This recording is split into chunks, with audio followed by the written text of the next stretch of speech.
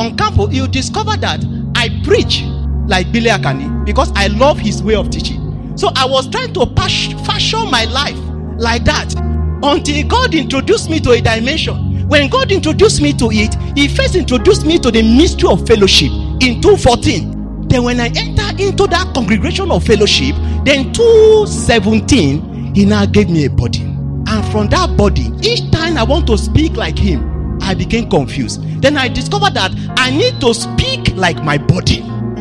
I need not to speak like him because his body is different from mine. I see men that want to speak like our fathers and they cannot affect life. Everybody want to teach like Gbile. Have you received a body for discipleship that can affect the spirit of men? I imitate this man for 12 years.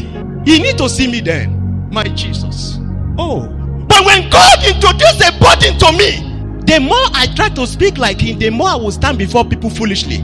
I don't know how to do it again. So I discovered that every man speak in fraction of their body.